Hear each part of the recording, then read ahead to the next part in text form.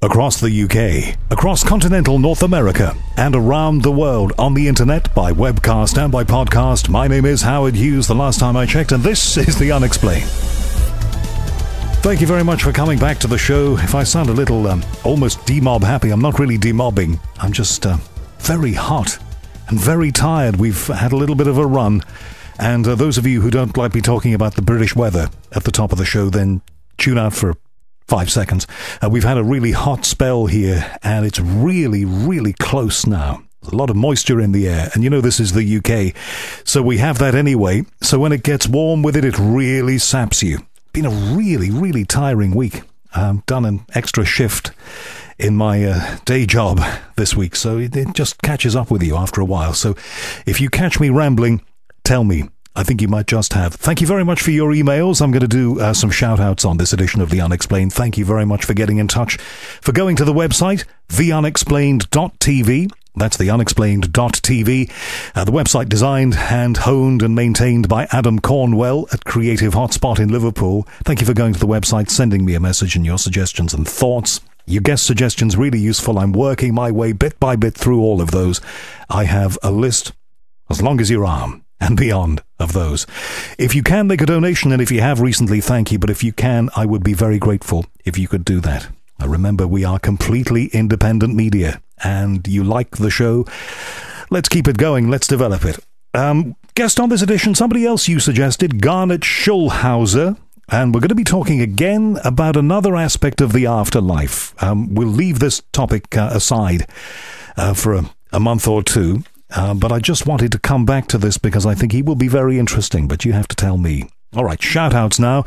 Ian in Runcorn, Cheshire, very close to Liverpool. Nice to hear from you, Ian. Says to me basically that I shouldn't listen to the critics and I should be true to myself. Also talks about something a few of you have mentioned, the images from Mars Curiosity, one in particular, that appears to show... And as I record this, everybody's getting very excited in the extraterrestrial and space alien world. Apparently, it shows a pyramid. Well, there is something that looks pyramidal, but there is no great idea, is there, on this picture, of relative scale. So it could be a fragment of something that randomly looks like a pyramid, or it may be something that somebody built and left a long time ago. I think we need more evidence, or maybe we're just being teased with little pieces, little scatterlings of evidence here and there, and maybe this is part of the tapestry, who knows. Richard Williams says that he can get me in touch with Ray Santilli through a friend of a friend. I'll be in touch with you, Richard, thank you. Phil S., not impressed at all with Richard C. Hoagland. Deborah in Richmond, I've just dropped my papers here, let me pick them up. Deborah in Richmond... Fully professional show this, sent me some wedding photographs. I mentioned her and her wedding to Turlo on the show. I'm really pleased it went well. And you know I wish you only the best, both of you. Clint Thatcher, nice to hear from you again. Randy Eckhart, in a place in Mexico that I think is called Guanajuato. Guanajuato? Think so. Some thoughts about Carmen Bolter. Thought that Carmen Bolter was hostile. She certainly was very direct, but very interesting, I thought. Anthony, thank you for your email. Elmo, thank you for the web posting about my show. Thank you. Rene takes on a recent guest who said in a show, and I remember this, that tomatoes were once toxic. Rene says they never were. Lawrence in Pretoria, South Africa. Nice to hear from you, Lawrence. Really nice email, and we exchanged emails about various places that we know near Cape Town, one of my favourite places on earth. George at Coast to Coast AM. Yes, it was that, George. Thank you for your email, George. Nice to hear from you. Chuck Evans in Japan liked Robert Zubrin. Ed Snowden had some show suggestions. Chris in Winnipeg enjoyed Robert Zubrin, but says he should learn the difference between hybridization and GMO. Okay, point taken. Tony Ora thought that Zubrin was wonderful. Steve Light in Canada, not so impressed with Robert Zubrin. Stefania, your good thoughts and wishes greatly appreciated. Thank you, Stefania. Aurélie in New Zealand, a French person in New Zealand, or a person who speaks French in New Zealand.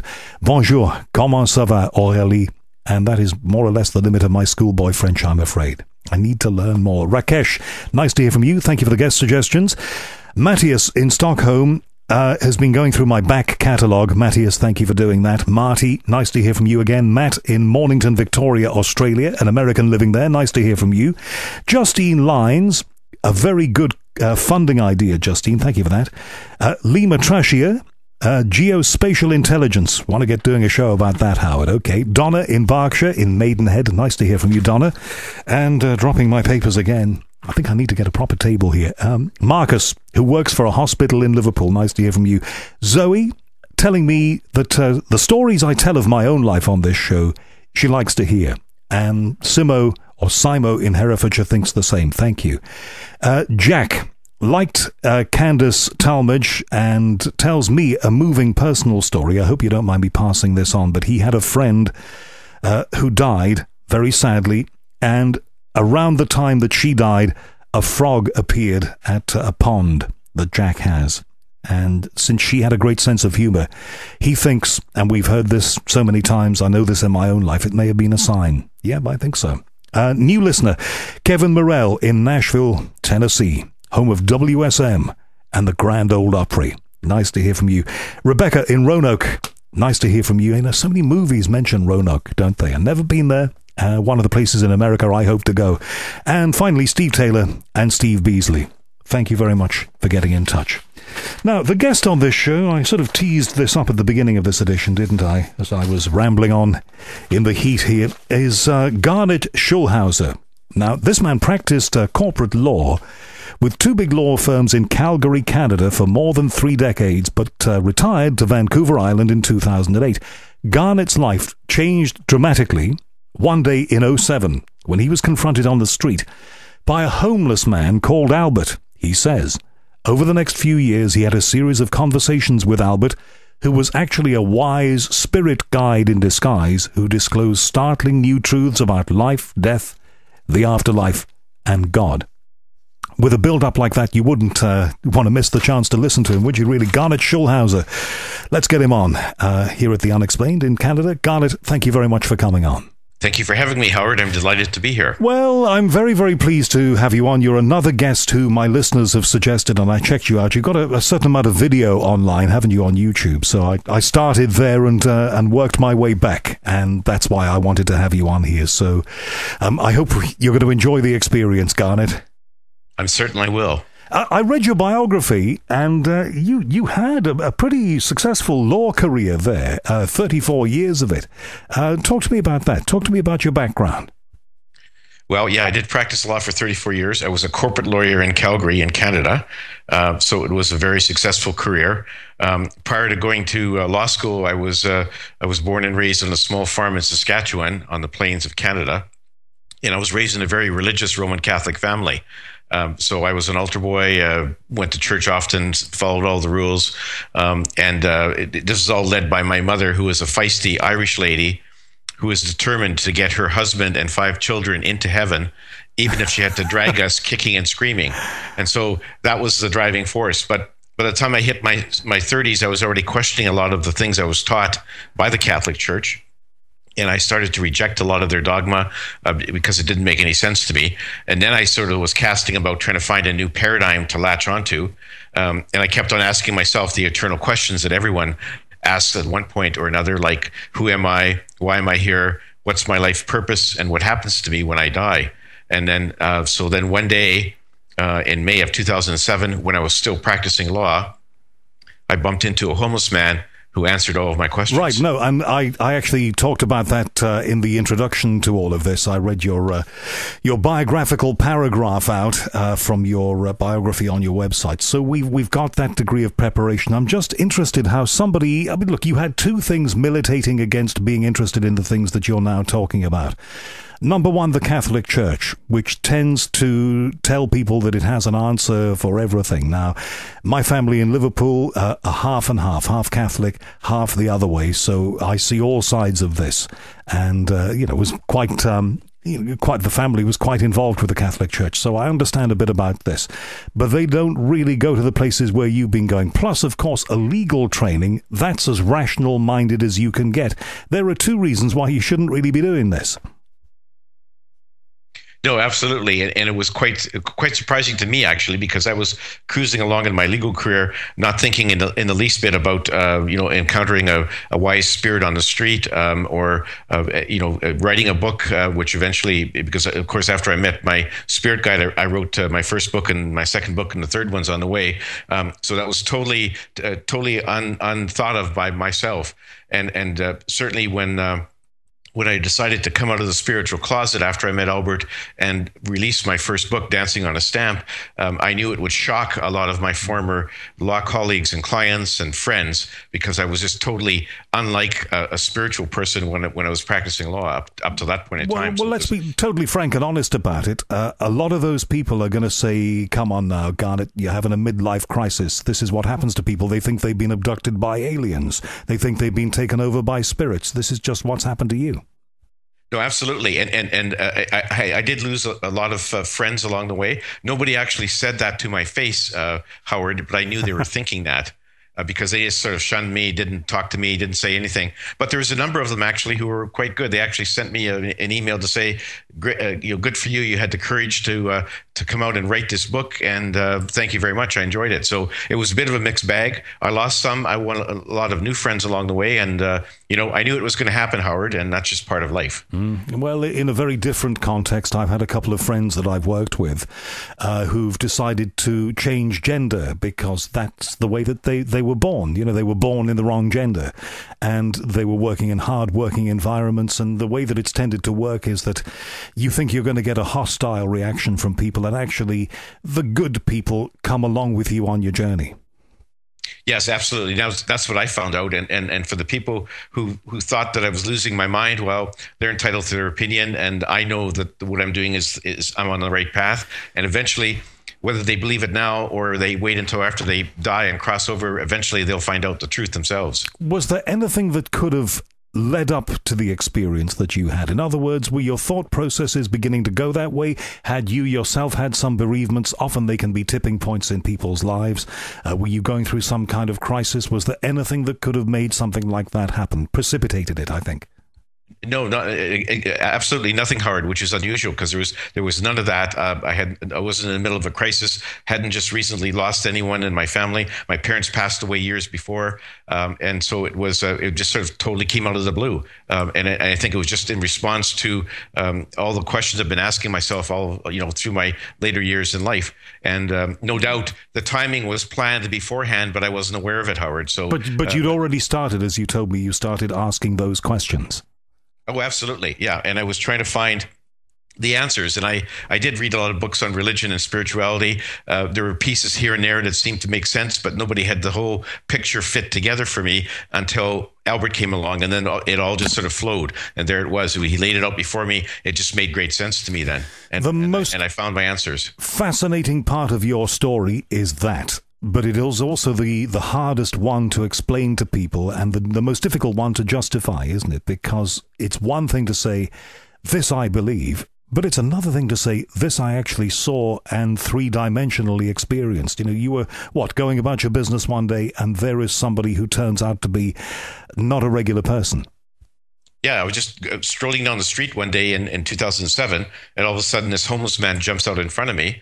And sort of stops me in my tracks. And he looked like a typical homeless man, except he had these amazing, dazzling blue eyes, and they were penetrating deep within me, right down to the depths of my soul. And I felt like he knew everything about me, even though we'd never met.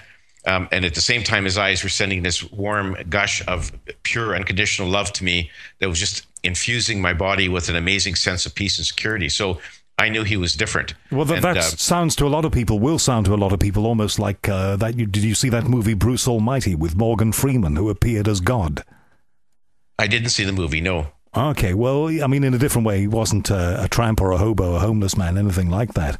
But a man in a white suit, who was Morgan Freeman with piercing eyes, turned up and introduced himself to God and decided to give the star of the movie his powers for a while.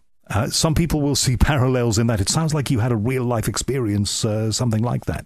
It was a real life transformational experience for sure. Unfortunately, Albert didn't give me any of his powers. I would have loved to have that for a while, but he was just there to answer my questions, to give me some revelations, and then of course he said my mission was to write books about what he told me, what he showed me, and so that's my new path, is being an author and sort of following his marching orders. And I think we've got to talk in some detail about the conversation. I mean, how do you have a conversation like that? If I was to be walking around here and somebody jumps out in front of me, well, first of all, we're wondering if they're going to mug me, because this is London and that's how it is.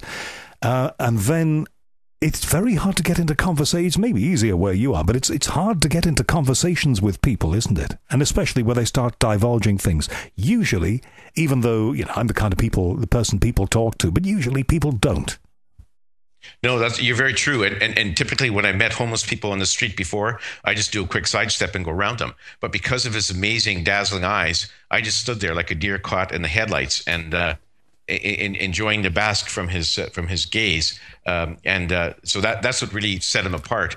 And so I was skeptical a bit at first because I'm a lawyer and how lawyers are very analytical.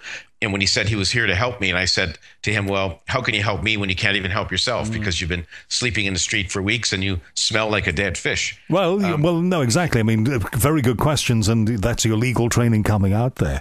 This person was three-dimensional, real, touchable, if you'd want to, feelable, absolutely there in front of you. And what, did he just announce, Albert, I'm here to help you? Did he just come out with it straight away, or did you talk before that? No, in my first encounter, I was just standing there like caught in a time warp almost. And then he broke the spell by saying, "Why are you here?" And then he quickly disappeared into a nearby store. When I went to find him, he wasn't there. And I searched the street up and down. He wasn't there. I came back the very next day, determined to find him, the same time, same street. And eventually I found him sitting alone on a bench. And so that I went up to him and I said, why did you stop me? He said, well, I'm a soul just like you. I'm here to help you on your journey and answer your questions. And so then that was the beginning of a dialogue. He was there physically. I touched him. He was, flesh and bones. But I found out afterwards that I was the only one who could actually see him in the physical form. That is where you may depart from people who like to be rational about these things. They may say, well, clearly, if you couldn't see him, that's in your mind. No, I could see him for sure, but nobody else could. So I could see him and touch him and feel him, but he said nobody else could. And of course, I didn't realize it at the time because I wasn't asking other people who were walking by if they could see this man. I just assumed they could. But he told me later that they could not, only I could see him.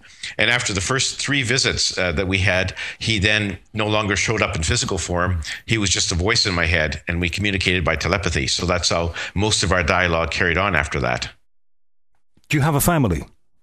Yes, I do. I have a wife, and I have 2 sons, 2 daughters-in-law, and 1 grandchild. Tell me about the process of revealing this to them.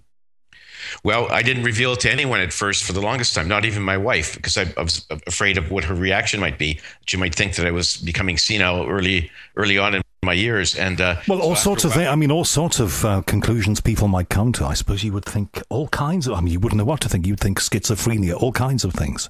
Oh, absolutely. So it took me a long time before I sort of slowly leaked out to my wife my experience. She was actually very good because she's a very spiritual person. She actually had encounters with her deceased father and mother shortly after they both passed away. So she was very familiar with this. So when I said, guess what, I had a conversation with my spirit guide. She was like, yeah, okay. And yeah, go ahead, write your book. And I'm right behind you. Wow. So that was good. And so that was beautiful. And then I gradually let my sons know, and they didn't say much, but they encouraged me. So I became emboldened by that and slowly let other people know. But when I was... And your sons, let's talk about your sons. I mean, a lot of young guys, they like football, they enjoy beer and the company of young ladies. You come out with something like that to them and they'll say, Dad, are you okay? Yeah, actually, I was expecting that reaction, but they were very good about it. No, maybe they were thinking that, Howard, but they didn't say it to me. But generally, they were quite supportive. I mean, we didn't get into a lot of discussions. They didn't ask me a lot of questions about it. I think they've read my books and we haven't talked about it. So I think they're okay. They may not be 100% on board, but I think that they realize that I'm not crazy and that I'm I'm on a mission to write books, and they're good for that. They're happy. So for them and your wife, who sounds incredibly understanding, and how great for you that she's a spiritual person and could embrace such things. How about you? Do you feel that you changed? Oh, absolutely. Like I'm almost a totally different person from before I met Albert, because that before I was a straight-laced, button-down, stuffed shirt corporate lawyer, and I never talked about spirituality or religion or anything else. And all of a sudden now I'm on a totally different path, and it's a much better path for me. I much more enjoy being an author and dealing with Albert than practicing law. I can tell you that for sure. So it's very much transformational. I look at people in a much different light, and I have a lot more compassion for other people and other creatures on our planet.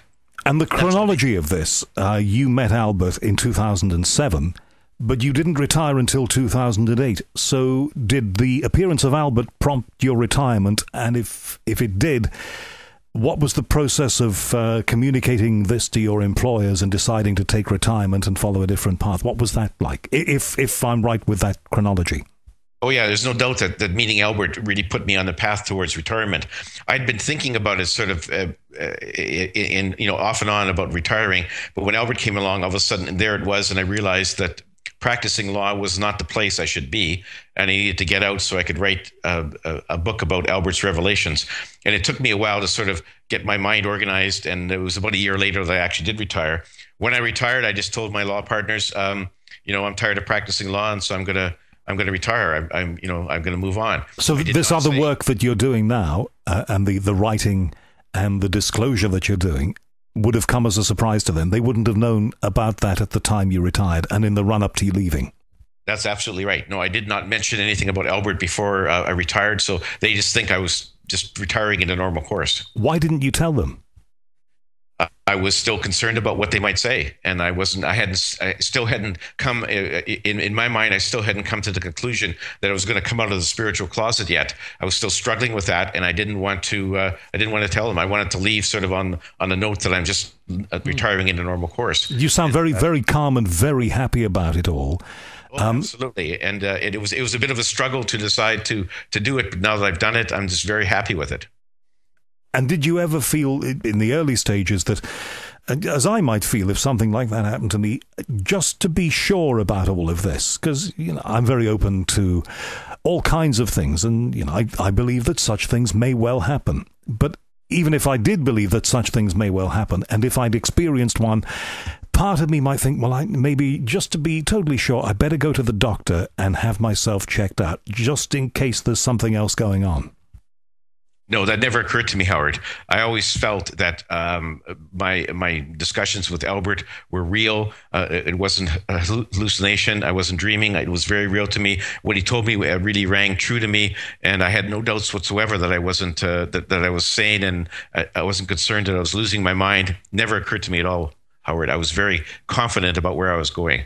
And if Albert had wanted to help you, maybe he did. Could he not have made his presence known to those people around you so that they could have been as convinced of his existence as you were? Oh, he certainly could have, but he chose not to. I mean, he tends not to try to make my life any easier than it should be. Like he's told me, he doesn't give me personal advice about how to solve problems in my personal life. He says, that's for you to figure out. I'm here to give you revelations for you to write about. And so I'm not going to make your life any easier. And so he could have appeared to them. He chose not to. He knew that would be part of my struggle that I had to go through personally, an experience I needed to have to break out on my own and try to convince people around me that what I saw was real. So when he started revealing things to you, how did that begin? What did he start by telling you? Well, in answer to my first question, who am I? He said, well, you're an eternal soul like everyone else, and you'll live forever. And that you came to this planet, you incarnated by your own choice. It wasn't because God or the source put you here or anyone else. You came here to learn and experience things. So the life you're living is the life that you chose for yourself. You may not realize now or remember why you chose it, but you did choose it. And so you're here to learn and experience things. So that was sort of like the first big question. Who am I? Why am I here? I'm here to learn and experience things in a life that I planned for myself before I was born. So, and did he tell you at any point that experience was common to everybody, or did you think that it was just for you? Oh no, everyone here incarnates for that purpose, but we all have a different purpose because we all are different. We've all had different journeys, different incarnations, so we need different things when we arrive on Earth, and we all have different life plans. You know, like in your life plan, you chose where you're going to be born, the first language you would learn, the identity of your parents and siblings and friends and so on. And of course, my choices are much different than yours because we're all on a different path. But everyone here is on a path that they pre-planned before they were born. And did you ask him at an early stage, you know, why you didn't bother coming up to anybody else and telling them this? Why have you done this with me? Yeah, he did. I asked him that question. He said, because we thought that perhaps you might be a good messenger for us. And he has many messengers on Earth. He channels through many different people. He thought that I might be a good one because I had in some of my previous lives, I had some experience in writing. So they thought I might be a good candidate to write some books. And so that's why he chose me. This was planned all beforehand, before I was born, between him and I. I didn't remember any of it, but of course it was all carefully planned out. And so he came sort of at the right time in my life to allow me to move off the legal path and onto his path. And so it was perfect timing. And who deputed him to come to you? In other words, who gave him his orders? Who's his boss? Well, there's a council of wise ones is a body of very wise souls on the spirit side, and they oversee all incarnations on Earth. And so they were the ones who were sort of orchestrating Albert to get me involved and a bunch of other people. So they're sort of in charge of all this, and they channel through many different people. And Albert was one of their disciples, basically, and he chose me among other people. And there you are taking these revelations home to, well, you told the wife by this time, presumably. You're taking these revelations home to her. How's that going down with her? Oh, good. I mean, she agrees with everything. In her heart, she already knew that all these things were true. So it was really nothing new to her. But she, here it was. I just laid it out in front of her in my book, and she's agreed with everything. She doesn't dispute anything. She actually wasn't raised as a Catholic, but converted to my religion when we got married. But she's abandoned it just as I have, and she's fully signed on to what Albert says. Did you at any point acquaint your priest with this? Did you try and talk to your, presumably, if you were still going to church, going to mass and what have you? Did you tell the church about this? Yeah, no, I had stopped going to mass quite a few years before that, so there was nobody that I could contact, and I probably wouldn't have anyway, because priests are priests, and they're trained to stick to the dogma of the church, and so it would have been like talking to somebody who was deaf, because they wouldn't have listened to any of it, and they would have disagreed with me, because a lot of things in my book, as you know, Howard, fly in the face of what the Christian church has been preaching for centuries, and so it's not something that anybody who's a practicing Catholic can easily sign on to. And did you ever worry, if you didn't worry that there was something mental going on, did you ever worry that perhaps something was possessing you, perhaps something that was undesirable? No, because everything that Albert, his presence, his voice in my head was all very, very pleasant, give me a lot of confidence and a great feeling of well-being. There was never any distress. I was never ever concerned about my welfare or that Albert might be an evil spirit. But if you could listen to him, you'd know what I mean. He was a very kind and wise and compassionate soul, and I felt very comfortable with him. Is he Canadian? We didn't discuss that. How does he sound? Well, he sounds just like you and I. He didn't really have any accent. I suppose his accent was closer to being a Canadian than anything. But he's had many lives on Earth before himself. He and I have had a number of other lives. One in England in particular. But those people, they can take on any accent and speak any language that they want to. So his voice just came through. I didn't even think about whether he had an accent or where he might be from. In a previous life you'd known him, was he a member of your family? Was he close to you? Yes, he was. In one life in Ireland, he was actually my father. He was a potato farmer and actually died at an early age. In another life in medieval England, he was a minor lord and I was his manservant. and he ended up having a tragic accident, falling off his horse, was confined to his bed for a good part of his life, and we had a lot of very deep conversations. So those are a couple that he let on. There may be others, but he wasn't the kind of guy to sort of let me dwell and ask questions about all my other lifetimes, because he said, we have things to do in business to attend to. So he always had an agenda for me, and he didn't let me sort of lollygag and ask questions just out of pure curiosity. I love the word. That's a real Canadian word, lollygag. Thank you for reminding me of it. Did you feel that you wanted to research those past lives so that you could verify it? Because if you did research the past lives, there you got the proof. This really happened. Yeah, I did want that, but Albert was crafty enough not to give me enough details that I could actually research it. He was very general, so that because he knew, of course, that I would just spend a lot of time doing some research and trying to verify it, and he didn't want me to waste the time. So he didn't give me enough details to get me there. He was very general about where I was and exactly, and he didn't give me any last names, so it was pretty tough for me to sort of follow up. I wished I could have, but he wouldn't give me those details. I've got listeners screaming at their MP3 players and mobile devices right now. That's very convenient. That he didn't give you the detail. Oh yeah. No, he did that very deliberately because he didn't want me to go ahead and do some research and try to. But it also means it renders it not provable. Oh, yeah, no, this is not provable. Well, I mean, people can either believe me, Howard, or they can not, and it's up to them to their choice. And I'm not concerned about the people who say that's just a convenient story. You didn't have any details. That's just the way it is, and I can't change that. Albert won't give me details. He didn't, even though I asked him for it, and that's just the way it is. And if they think that's just a convenient story, that's entirely up to them to believe that, Howard. Does he still talk to you? Yes, he does. Is he talking to you now? No, he doesn't talk to me when I'm on the radio show. We don't talk daily. We talk occasionally here and there. After our first set of conversations, as you may know, I had a different set of encounters with him, which was a series of astral adventures with him. And that's detailed in my second book, Dancing Forever with Spirit. And that set, rather than just have a straight dialogue, Albert actually took me on astral trips to the spirit side and to other planets and various other places where I could see things to write about in my book, which I did. So that was his way of getting me into the second set of revelations that he gave to me through astral traveling. So and those adventures sort of went on for 3 or 4 months, and then he would sort of disappear for a while, and I'd write about what I had seen. And there was actually another set of astral adventures I had recently, which I detailed in my third book, Dance of Heavenly Bliss. So I'm now finished 3 books. The third one will be published sometime early next year. All right. Astral Adventures. I'm getting pictures in my head I'm enchanted by that Christmas cartoon. I'm wondering if they show it in Canada. The Snowman, where this snowman takes a little boy, grabs him by the hand and whisks him into the air on Christmas Eve and takes him on an adventure, and he sees so many different things. Was it like that? Was it like being taken by the hand and whisked into another dimension?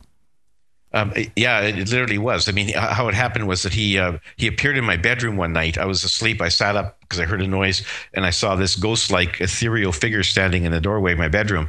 And when it moved closer, I saw, well, it's Albert in his homeless man disguise, except he was in astral form.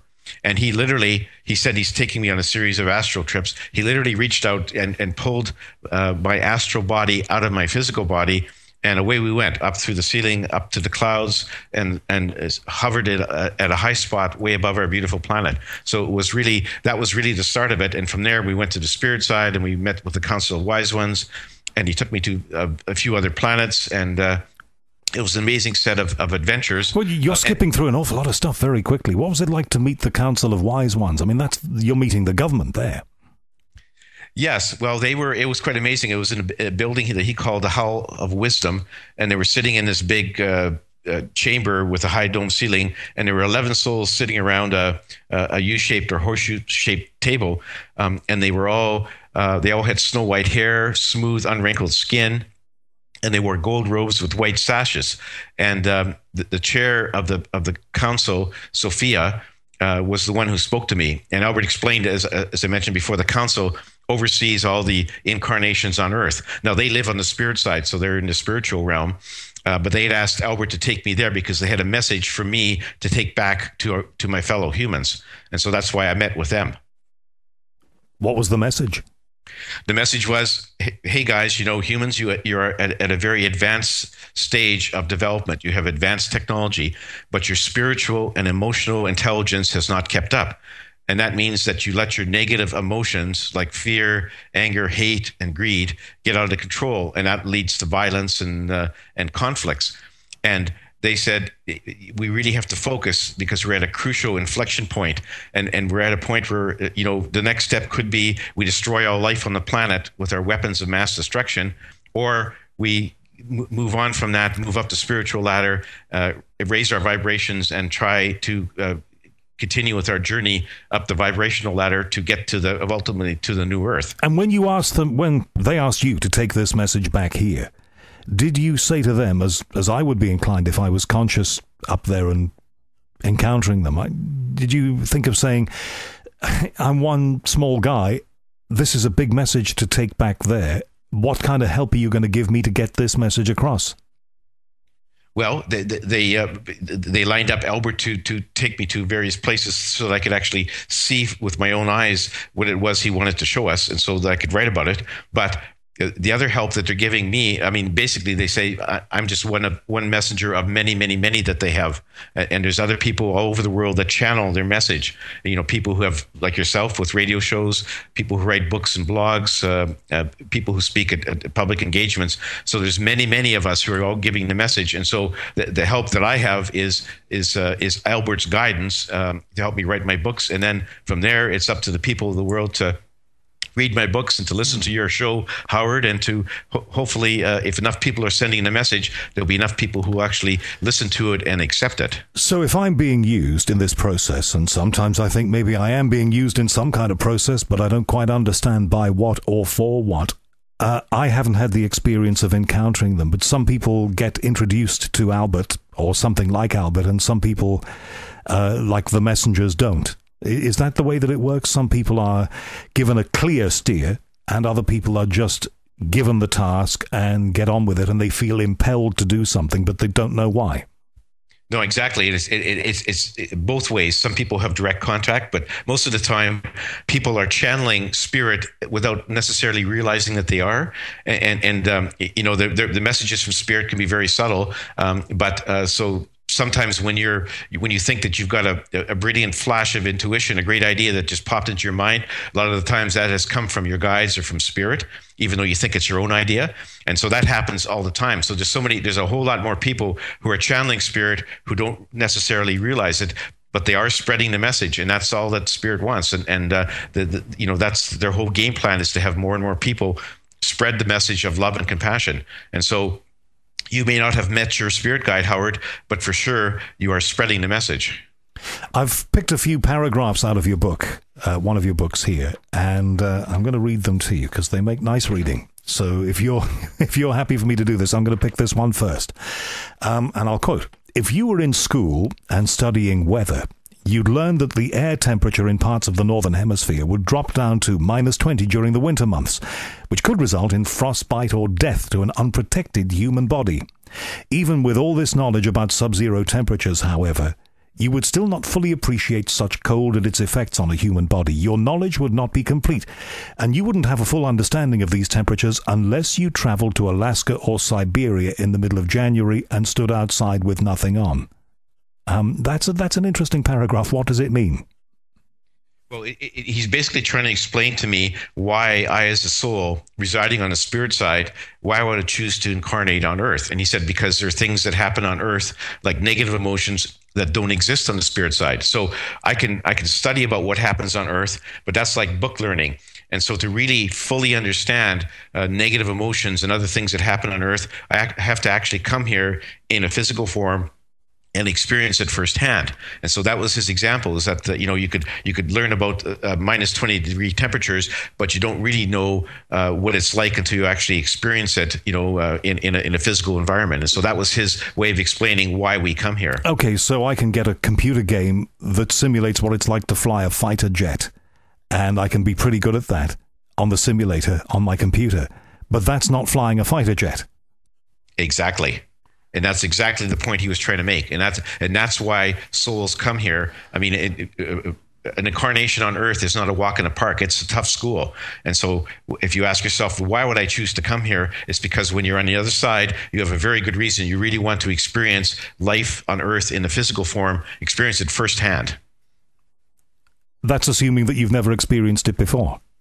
Well, no, even if you have, because a lot of us have previous lives, but there's always something different to experience on earth. I mean, in one life you might have experienced, love and compassion. In another life you might have experienced being the object of hate and discrimination. But there's nuances. There's different emotions that you can experience that you don't necessarily experience in any given life. So there's a whole range of things that you can experience on this earth and lessons to be learned. And that's why people keep on coming back and back and back.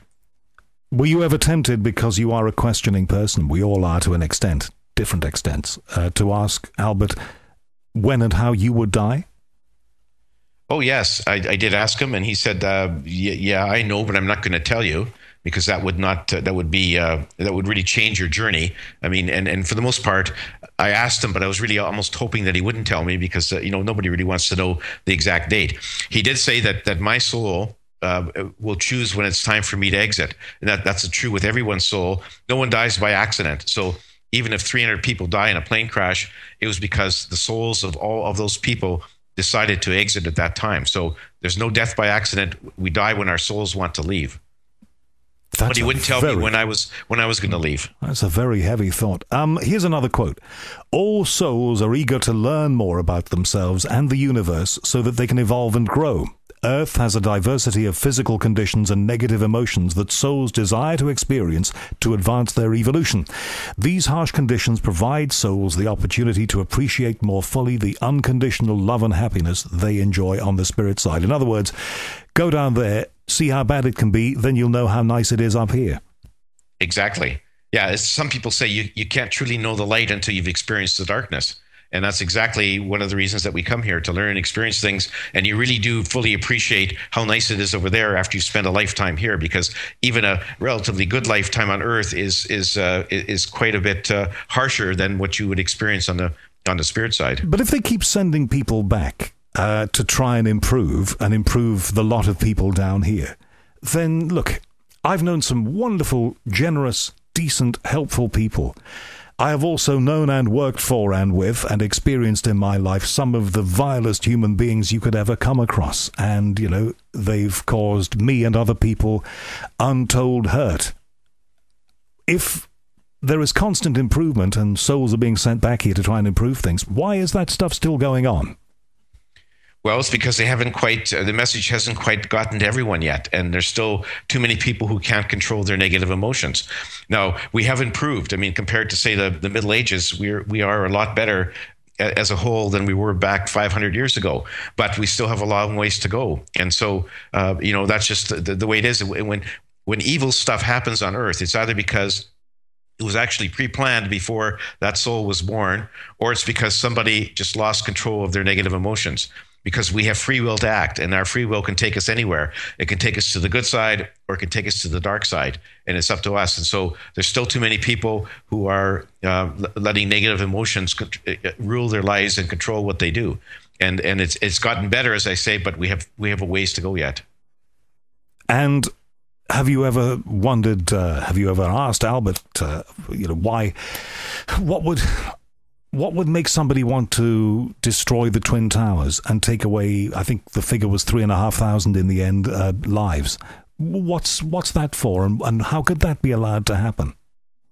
Well, first of all, what happens on Earth just happens. Like the God or the source doesn't control or manipulate things on Earth, contrary to what a lot of religions say. So there's not God up there, pulling strings on a puppet and making things happen or not happen. So it's really humans here who are trying to follow their own path, and sometimes they lose control of their negative emotions. So a lot of the evil is just people who go straying way off the path they had planned, and they end up doing awful things like murders and genocide and crashing into the Twin Towers. So on this side of life, our natural condition is good, and we can choose to deviate from it. We can be weak and deviate from what is our natural programming, and that is to do and be good. Yes, that often happens, although sometimes some of the evil acts on Earth are actually planned beforehand. So this may seem strange to you, but if, for example, if I decide that I want to incarnate and I want to experience what it's like to be physically abused by my father, then before I'm born, I have to enlist another soul who will be my father and have that soul agree to give me abuse on earth because that's something I want to experience. So that may seem very strange, but that does happen. So two causes for evil: somebody straying off their path, or somebody following the path they had planned beforehand. God, it's really hard to compute that somebody might choose to be murdered. It is, because we don't understand it. We're looking at it from a human perspective, Howard. But on the other side, it's just like being in a play. I mean, life is sort of like, I mean, if you're an actor and somebody wants you to act in a play where you're stabbed to death, I mean, you'll say, okay, fine, that's the experience, and it doesn't really matter anyway. It's just a play. And so souls on the spirit side look at life on earth like a play. So, you know, if you become murdered, or if you are a murderer, that's just all part of a script that you may have planned beforehand. When you get back to the spirit side, it's like when the curtain goes down on a play. It's like, okay, you and the person who murdered you are just best of buddies like you were before. There's no carryover, no hangover of anger or animosity. It's life on earth is very much like a play, and we don't understand that here now. But when we're on the other side, on the spirit side, it makes eminent good sense to us. I've had many people in a variety of different disciplines try to tell me things along the lines of, this life that you're living is a bit of an illusion. It's not really real, and you can project into it things that you want to happen, and you can change the course of it, because actually it isn't really what you think it is. It's not as three-dimensional as all that. Do you go along with that?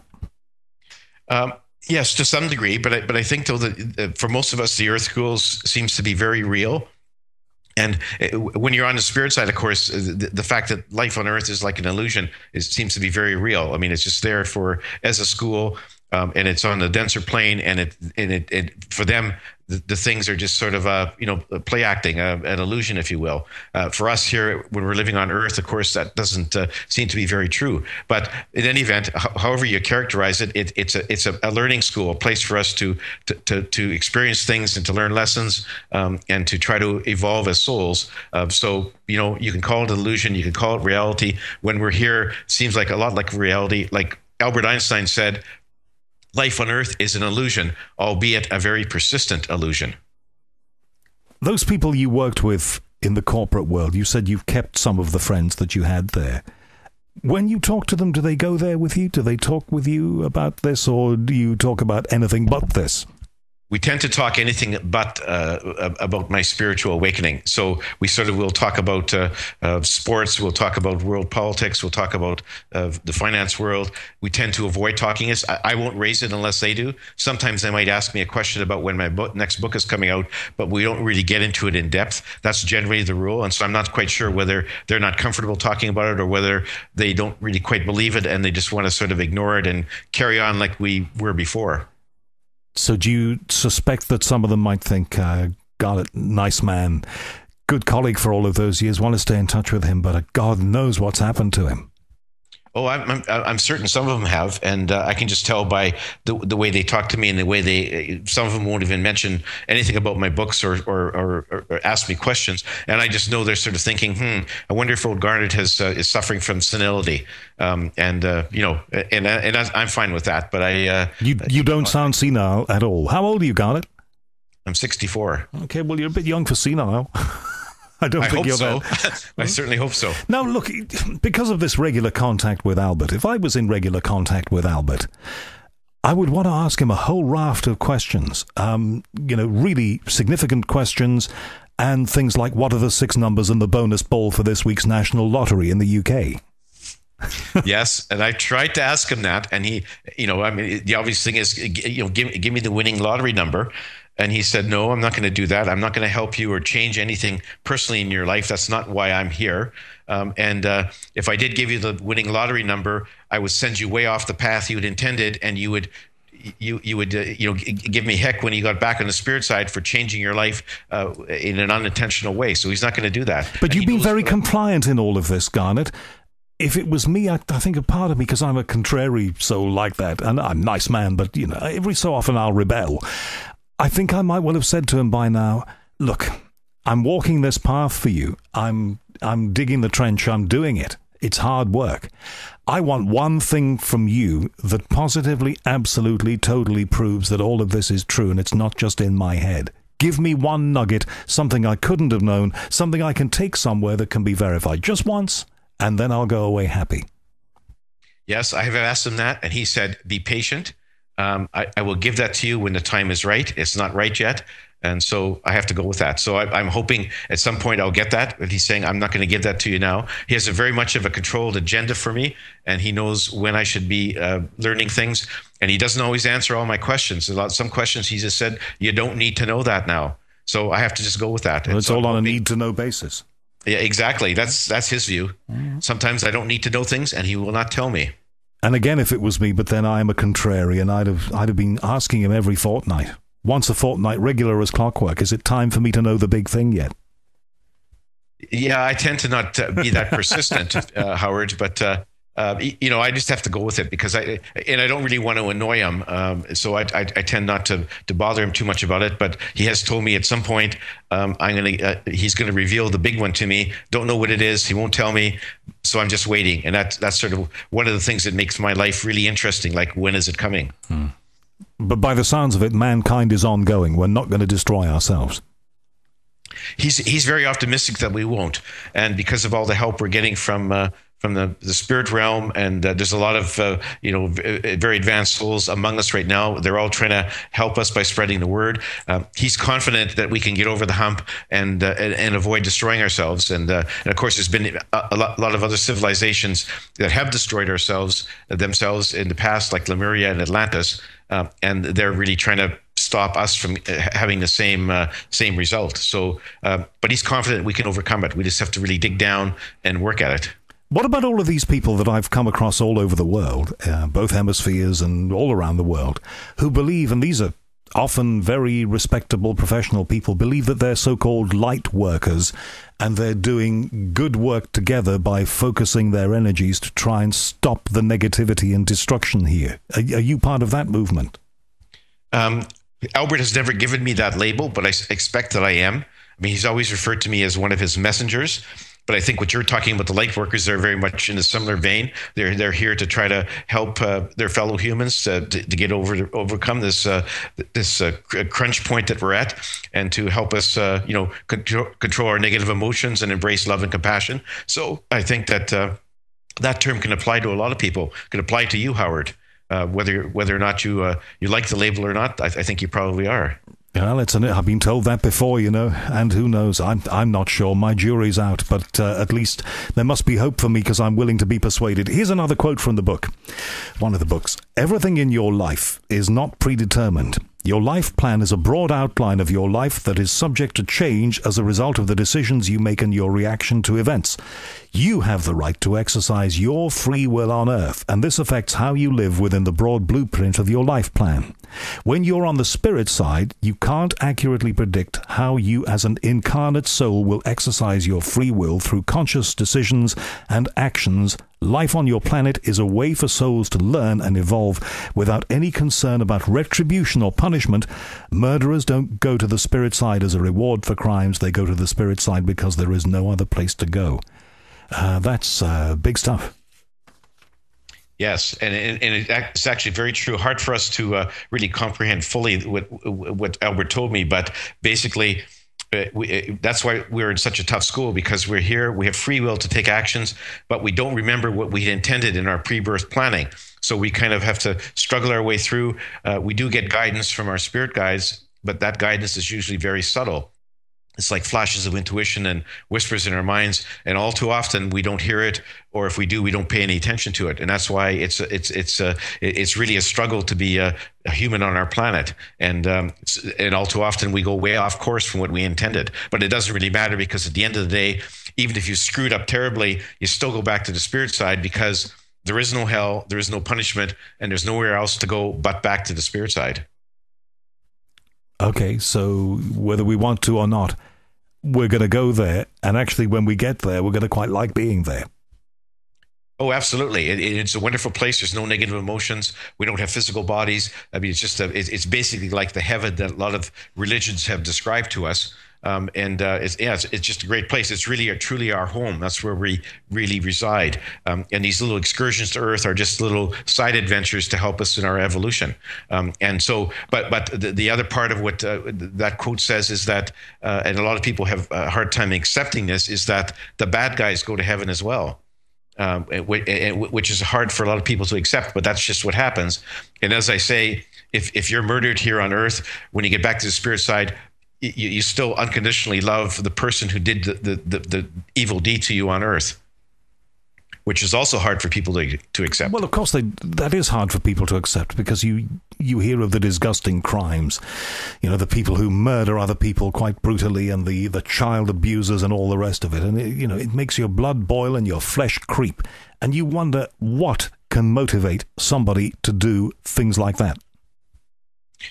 Yeah, and most of the time, as I said, it's just people losing control of their negative emotions. Their free will runs amok, and they just head way off course, and they do really horrible things. So there's a part of us in our free will that wants to do bad. Oh yes, there's the dark side of humanity that's always there, and it's always trying to get out and to control what we do. And there's always a constant struggle between the dark side and the good side of humanity. And some of us can control the dark side and keep it in abeyance, and others have difficulty doing that, and it just runs their life. And that's the main reason we have so much violence and conflicts and wars and crimes and so on our planet. What a depressing cycle. Well, it seems depressing. It's certainly depressing to us on Earth, especially if you're the victim of crime. It seems very depressing, or if somebody close to you is murdered or injured or whatever. But as I say, back in the spirit side, when you get there, you will look upon it as just a learning experience, and you will say, okay, well, I followed my script pretty carefully, or I didn't, and I made a lot of mistakes. And we all have a life review after we finish our incarnations, and we go over our lives in great detail so we can see where we messed up, where we did good, where we went off course, and that helps us plan our next incarnation. So we can come back and say, I'm going to do better next time. Okay, well, look, I've heard my radio hero Art Bell in America on air talk about this, and I'm exactly the same about it. I've heard him say, when he's talked about things like this on air, that, he said about himself, and I say about myself, I've tried to do the best for people, and I've been, I hope, a good guy. I've tried to help people. But there have been times in my life when perhaps unintentionally, or perhaps as I pursued my career or whatever stupid goals I've been following at the time, that I've hurt people. And I'm not proud of that, and I think most people probably one way or another have done that in work or relationships or whatever. You grow up and you learn, and even if you try to be good, those things happen. Are you saying that in the life review at the end of time, all of that's going to be just like the receipt you get from the till when you go supermarket shopping? It's all going to be down there. Oh yes, yeah, and everything that you've experienced, the good or the bad, is just adds to your evolution, to your wisdom, and to your knowledge. And so you don't go, when you finish your life, if you've done some bad things, you don't look at it and say, okay, well, I really feel badly about myself, and I regret all my actions where I hurt other people. You look at it as a learning experience. You say, okay, I wished I hadn't done that, but that's the way it is. Life on Earth, that's what it's all about. And I'm going to, plan my next life to try to make amends and to do better. And it's just, and you realize that, humans have free will, and they're bound to make some mistakes and to hurt people. A lot of times it's unintentionally, because we just don't spend enough time to think before we act and say things. And that's why that's where a lot of hurt comes in. And do you think we're taught some of these lessons down here?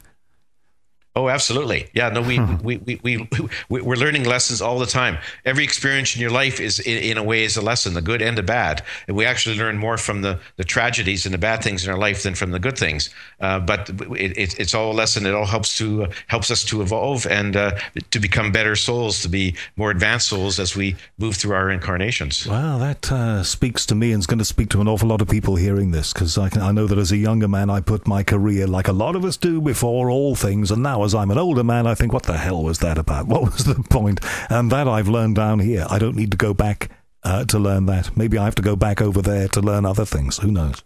Interesting. Yeah, and one of the things that Albert said, which is really quite interesting, he said to me, you have to look at life on Earth as an adventure, and don't take things so seriously, because no matter what you do, if you make mistakes, you can't go wrong or become lost. You're always going to go back to the spirit side, and everything you do is a lesson to be learned, an experience that that will increase your wisdom and your knowledge and help your evolution. So, isn't that an embezzler's charter? Doesn't that mean that, there I am, I'm the company accountant, and I think to myself, well, actually, there's $1 million on the balance sheet, and I've got the keys to the bank account. I can have that. I'll take that because it doesn't matter really.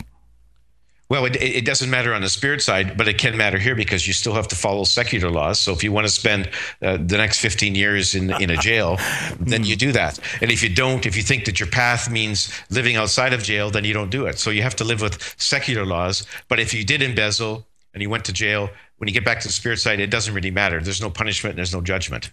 Oh boy, well isn't that a bit of a flaw in the argument then? Because bad people doing bad things can always reconcile it for themselves, saying, geez, it's not going to matter when I get over the next side. Yeah, except that a lot of people don't really realize that. And as I say, you still have to deal with the secular laws. So even though God's not going to punish you for doing bad things, the people who do really evil things, they're not even thinking about that anyway. Because for centuries, the religions have told us that if you're bad, when you die, you'll be judged and go to an awful place called hell. That has never stopped people from murdering and stealing and abusing other people. So those people who do that, they just don't think about those things.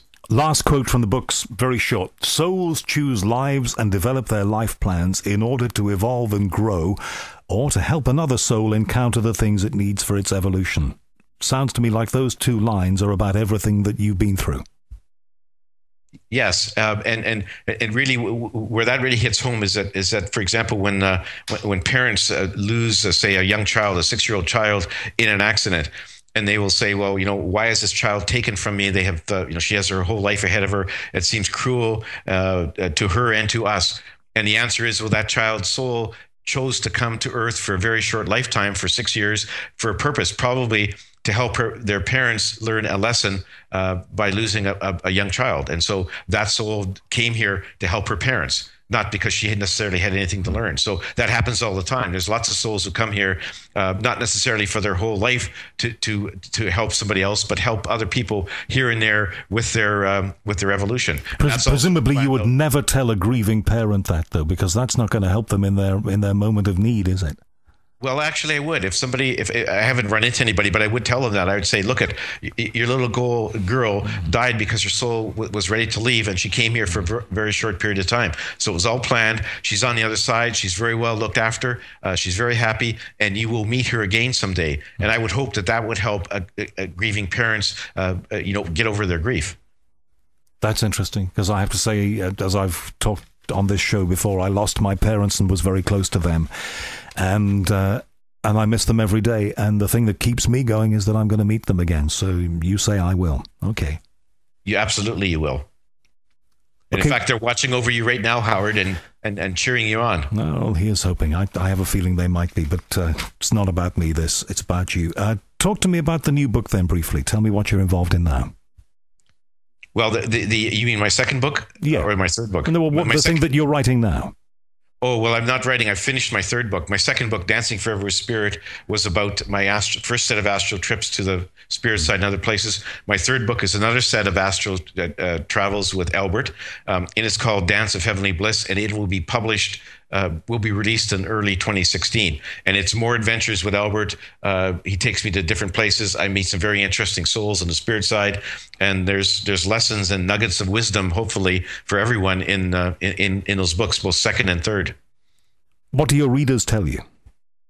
I get very good comments from readers. I've had a few negative comments that say, "Oh yeah, this is a bunch of horse manure, and you're just making this all up." But that's the exception. Most of the comments are very good. A lot of people say, I really believed everything that you were told by Albert, and this gives me great validation that what I had believed already before is true. And so I get some really good comments from readers. Good news. If people want to know more about you, presumably you have a website, place where they can go? Yes, my website is garnetschulhauser.com. That's hard to remember, so you can also get to there by doing dancingonastamp.com. or if you just Google dancing on a stamp, you'll get to my page. And there's a synopsis for each book on my website. You can watch a book video. You can download a free excerpt for each book. And there's buy links there where you could just click on it and get to all the popular online bookstores to buy my books. And my email address is there as well, and I'd love to hear from your listeners. All right. Okay, well, that's very comprehensive, Garnet. And just finally, one question. Why dancing on a stamp? Well, it was because at one point in my dialogue with Albert, I was complaining about something not going right in my life. And he said, your problem is, he said, if you look at life on earth, it's like you're being in this big, beautiful ballroom. And there's the dance band is playing fantastic dance music. Everyone around you is swirling and dancing around the floor. But he said to me, you spent too much of your time on one spot, like you have leg shackles on, and you need to break out of your shackles, get out of your comfort zone, and quit dancing on a stamp. And that's where the title came from. That's great advice to us all, I think, Garnet. Thank you very much indeed. Good to talk with you.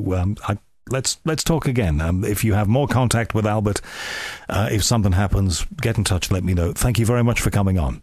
Thank you for having me, Howard. Boy, we are out of time. Links to Garnet Schulhauser on my website at theunexplained.tv. The website designed and made and created and honed by Adam Cornwell at Creative Hotspot. Thank you very much to you for staying in touch with me here at The Unexplained. Please keep your emails coming if you want to get in touch. Make a guest suggestion. Tell me what you think of it all.